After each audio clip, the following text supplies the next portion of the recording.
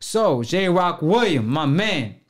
Assalamu alaikum to my brother, for real. That's that brother right there, man. I got so much love for him. That's why Charlo one of my favorite fighters, but it hurt me when he did my boy Greasy. So J-Rock is a perfect example of a world champion. A minor setback for a major comeback. Now he said that there's nothing wrong with that in boxing. He said that he not here to be a world champion. He's here to be a pound for pound #1 fighter in the world. In the future, he want to face the likes of Errol, the likes of Bud. He want to go down in history with the list of Floyd Mayweather, Ali, all the greats.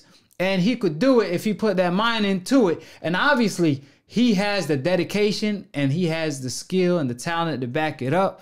Obviously, he ran to a wall, which was Charlo. Ain't no shame in his game because Charlo one of the best fighters in the world, pound for pound. Yep. In my opinion, in my list, of course, like doing J-Rock like he did. And J-Rock. Which one? Jamal Charlo. Yeah. So, on the other hand, he could redeem himself fighting Jamal Charlo and move up in weight and fight Jamal Charlo again. You know what I mean? Yeah. So at the end of the day, the sky's the limit. He fighting his opponent. Beat the little brother.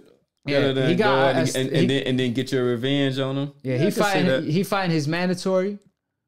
Obviously, his mandatory is a good fighter. However, I favor J-Rock all day. Yeah, I got J-Rock all day. That's my guy. You know, I got to ride for Philly.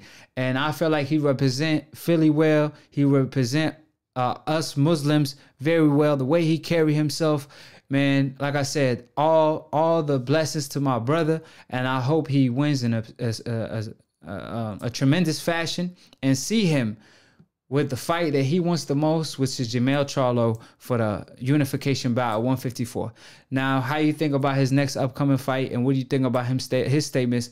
He wanting to become a pound for pound fighter. So I think that those are lofty goals. Does he have the talent and everything else to do it?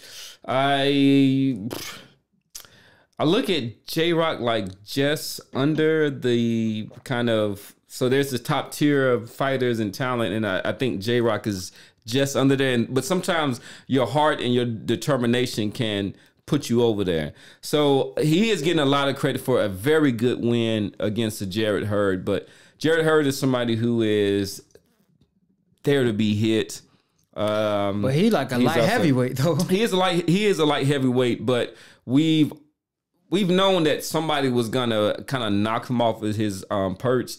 And then we were kind of hoping that it would kind of get to it, because we've seen it, just somebody with that style similar to Antonio Margarito, they're going to just kind of run into that person that just at that ultimate moment, all of those things kind of come together and break you down. It wasn't as bad as Sugar Shane against Antonio Margarito, but you saw some similarity between this big, intimidating figure of a fighter who just goes straight ahead and eats punches, but somebody who applied that technique, took the body away, and made sure that they hurt that person that was charging for it. You can see them easily, getting out of the box during those times. So I think that he's got some work to do. I think, first of all, he needs to make sure that he's the best person at his weight class, clean out that division, going and avenging that loss that you had to Charlo is a good step forward. But also claiming different championships in different weight divisions. Like, those are the things that we essentially see as a mark of somebody who is a pound for pound fighter. 100% correct on that, and that's what he's looking to do. However, all the fans and all of my AkHis in the comment section, if y'all got any question, because it's a lot of comments and obviously we stay busy talking and stuff. So if y'all got any question, all you have to do is drop a super chat. It could be for a penny and we're going to basically respond to it. So if y'all got any question, as far as Bud, as far as anybody, drop the comment and the question with a super chat or call in and we could talk about it. So that being said, Conor McGregor, man, after my man Khabib spanked the ish out of him. You know what I mean? Khabib gave him 2 L's that night. beat him and his whole team, not Conor McGregor making a comeback at 170 versus Cowboy.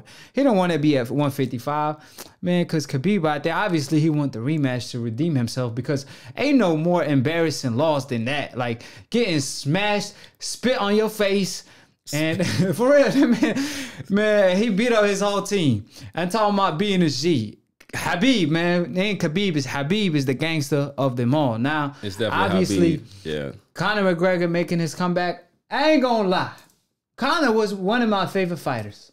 Before he started smacking women or men, old men, he couldn't even knock out a 40-year-old man when he didn't want to try his BS whiskey. So Conor McGregor was one of my favorite fighters. I mean, just the way he think, the way he talk, like the way he carry himself. I was like, man, I like this guy. I mean, he remind me of the Prince. Anybody that give me a flashback of the Prince, I'll be like, man, I'll mess with this dude heavy. I can see that. Then all of a sudden, like Prince always kept it respectful. He never dissed nobody, family, religion, none of that. He was respected. You know what I'm saying? He had manners. Conor has none. And that's why Khabib told him, like, man, I don't know. I should be talking. I'm not gonna talk about your father, because I could see how he raised you. You know, his English, Khabib ain't that good, but what he was saying was very meaningful. Now, what I want to say is this: Conor McGregor obviously want to avenge that loss. He coming back to steal more money in the game. He fighting Cowboy. Cowboy obviously he no longer the same. He wanted that fight back in the day, but he stayed losing every